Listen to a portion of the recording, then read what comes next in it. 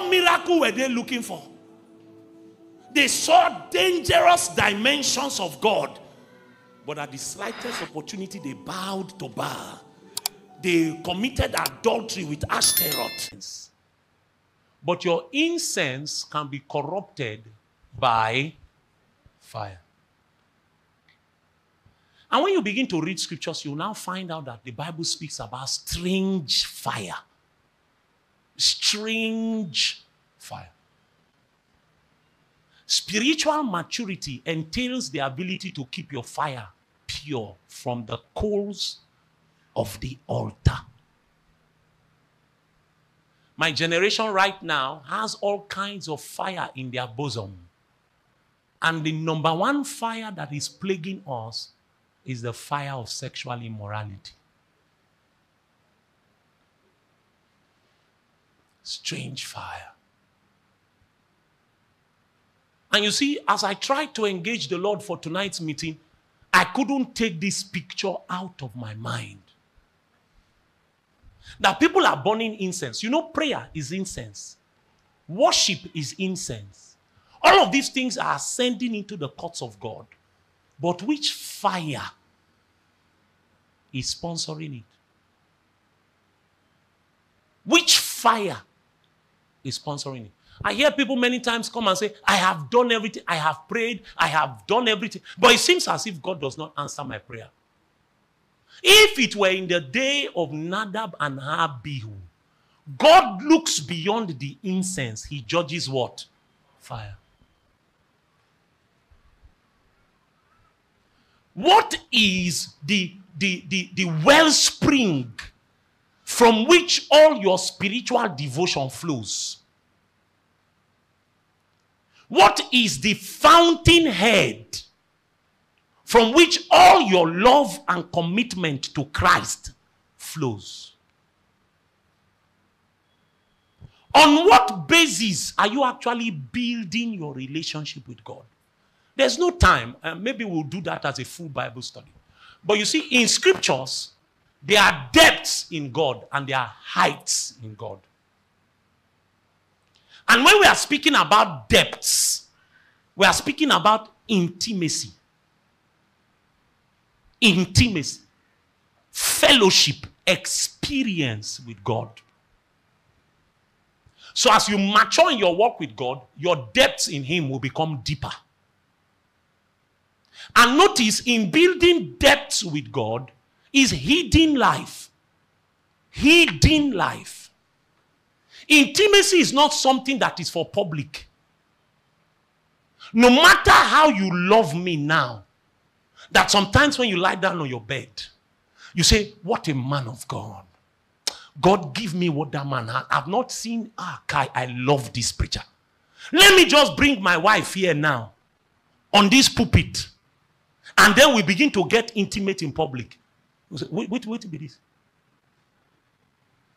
Won't you think that I'm a madman? I'm a madman. Intimacy is for hidden places. This is why people who think that the deep things of God can be found in a public meeting, they don't know God. A public meeting is supposed to be an avenue to stir you to begin a deep journey with Jesus. When you hear a teaching, when you see a preacher bring revelations from the realms of God, what it's supposed to do is to provoke you to say there are things about God that are hidden to me. If this man can find it, I too must be willing to make the sacrifices that will allow me to find it. Intimacy with God, depths with God are only found by men who have given themselves to secret lives with Him. It's a hidden life. This is what led men to become monks. This is what gave birth to monasteries. People separated themselves from the world and went to hide in caves in the hope that a God that is hidden will show Himself. They submitted themselves to difficult routines I was reading about a mystic, a Christian mystic called St. John of the Cross. And I was reading about the disciplines of his life. I started reading Christian mystics because of my mentor, A.W. Tozer. He quotes them in his books a lot. Christian mystics. And I'm not talking about mysticism in the sense that it is idolatry and all kinds of demonic things. That's not what I'm talking about. I'm talking about men who became masters of the spirit life. Who understood what it meant to be one with God in divine union. I was reading St. John of the Cross, and he said that there's beauty and wonders in silence. That was a man that could sit still in God's presence for hours, basking in the warmth of his presence. His mind will never wander. You can't even pray for 15 minutes without thinking about rice and beans with dodo. You can't even pray for 15 minutes without your mind wandering to the latest episode of Big Brother Naija. He can sit for hours. And he calls it the ability to be able to ascend the Mount Carmel.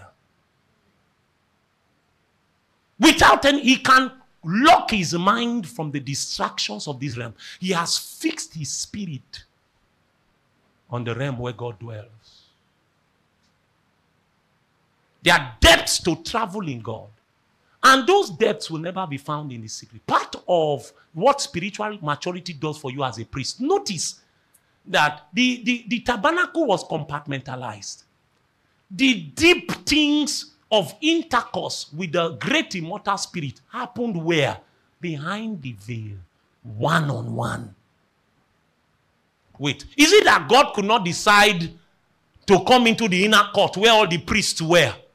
At least all of them were eating from the table of shewbread. At least all of them stood by the golden lampstand. Can God not come there? Why did he choose that he said, I will meet you at the mercy seat? And this meeting will happen where? Behind the veil. Behind the veil. God, there are depths in God. The average believer in my generation has not become deep with God. Because by the time you read Leviticus 16, for you to go behind the veil, you must go with the right kind of fire. Now, brother, the right kind of fire. I remember the first time I read scripture and the Bible says that the eyes of the Lord will not look upon iniquity. You know, there are certain iniquity that are easy to identify. Immorality is easy. And those ones are easy to see in your life.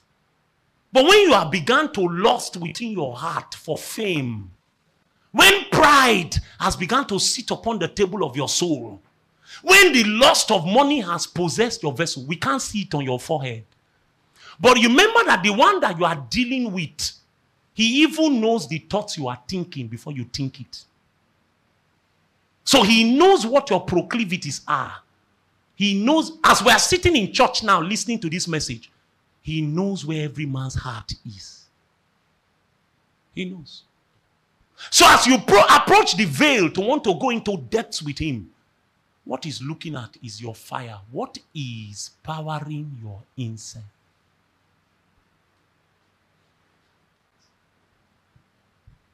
So depths with God is what brings you into the fulfillment of your destiny in him. Heights with God is what brings you into your destiny fulfillment of things for him. Because for him to use you to do certain things, there are certain stature you must be able to get to in the spirit.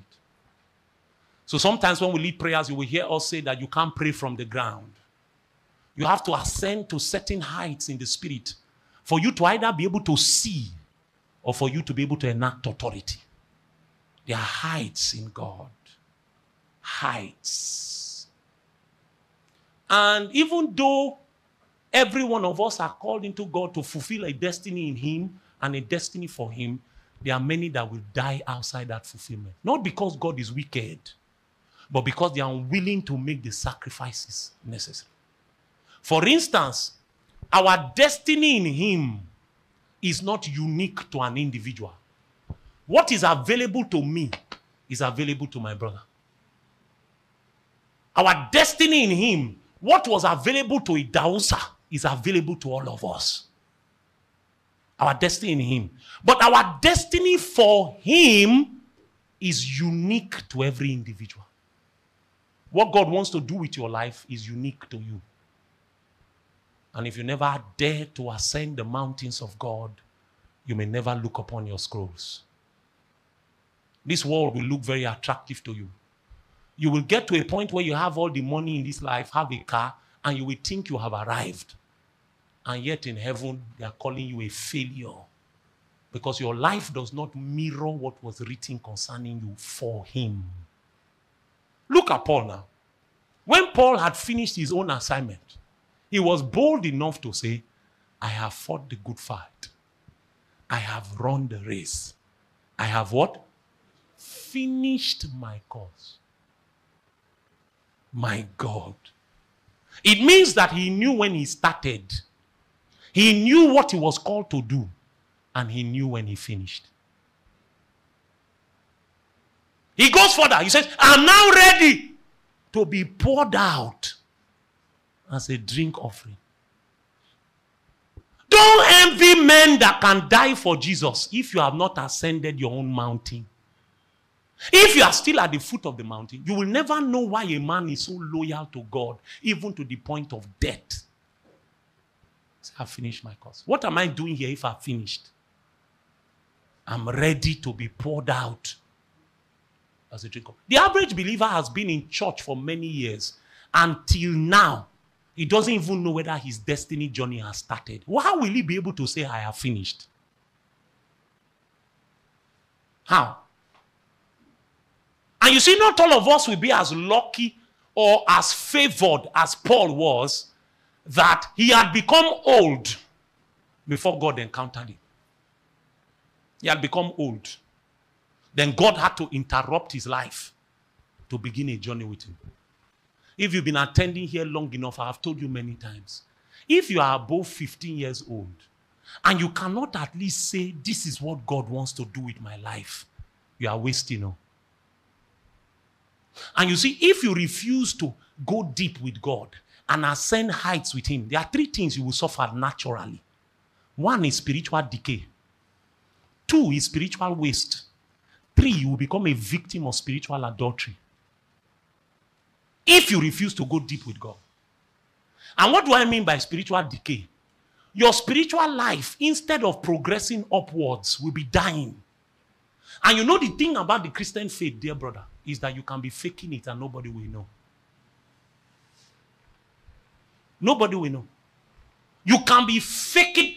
Oh my God. I've met people who have been in church for years. Yes! Then when you touch the fabrics of their spirit, you know they've never met Jesus. They don't know God. They know how to pray. They can recite prayers. But they've not grown deep with God. Nothing about their Christian life is secret and deep and rich and sweet with God.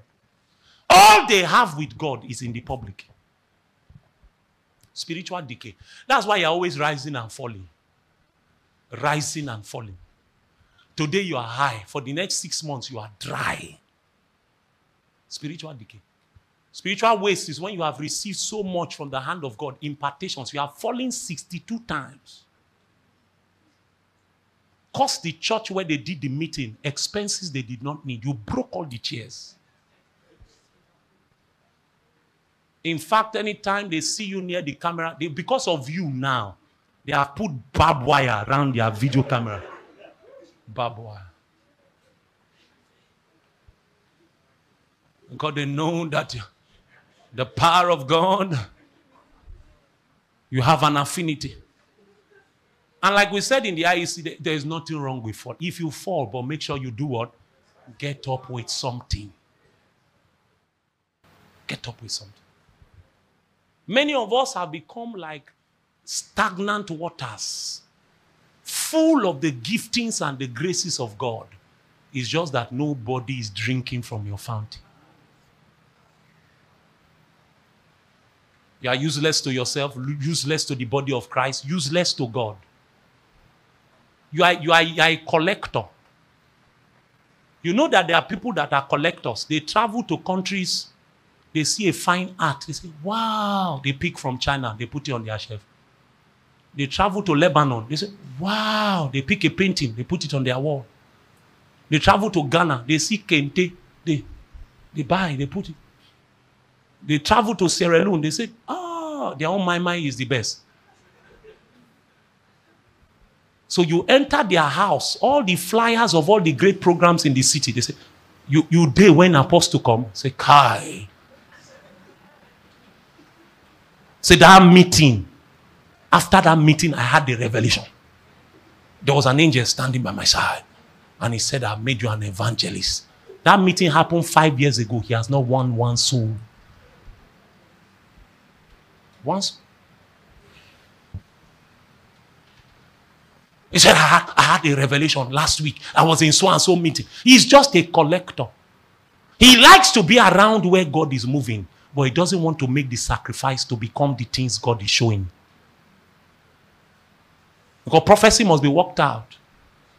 A great word can come to you concerning your destiny and you will die outside the fulfillment. Not because the word was a lie. Every prophecy has an associated sacrifice. If you never pay it, you will never become it. Spiritual wastage. And spiritual adultery is where a man no longer knows which well to drink from. Everybody is his man of God. As long as you refuse to mature spiritually, you will suffer a lack of discernment. It's a natural consequence. The more you become familiar with the realm of God and the things of God, one of the things that will be activated in your life is a sharp discernment. As I'm in this town, I can tell you people who are doing ministry and are even doing big programs in the city, and I will tell you for free, they don't know God. I don't need to listen to a man for 2 hours. I don't need to hear his teachings, listen to many tapes. If I hear him talk, I know how men who visit that place, I know the sound of that place. I know how their spirit is. Most of the time, if I want to touch somebody's spirit, I say, bring the person, let me see the person. As you are talking with me, I'm checking. That place that I am familiar with, has this person been there? I can tell. So Paul will tell us that we know no man after the flesh. Spiritual adultery. That's why many people are no longer sure of the waters where they drink. Everybody who comes on the pulpit. You know now, this our apostolic thing is popular. So there are people who are doing combined service. They have this our apostolic thing, but they are furnishing it with a fire that is not from the altar. So the Bible says, can a man take fire in his bosom and not be burnt? This is the whole essence of the teaching tonight. Part of what spiritual maturity does for you is that he guarantees that you do not bear strange fire. And Paul was showing us 1 Corinthians 10. Let's continue that teaching. That's where I want to continue. 1 Corinthians 10. I think it should be verse 12. Verse 12. Remember this where we read last week? Therefore, let him who thinks he stands take it, let's fall. Go further. No temptation has overtaken you except such as is common to man, but God is faithful, who will not allow you to be tempted beyond what you are able. But with the temptation will also make the way of escape that you may be what? 13. No. Therefore, my beloved, flee from what? Idolatry. 15. I speak as to wise men. Judge for yourselves what I say. Last verse, 16. What did I put here?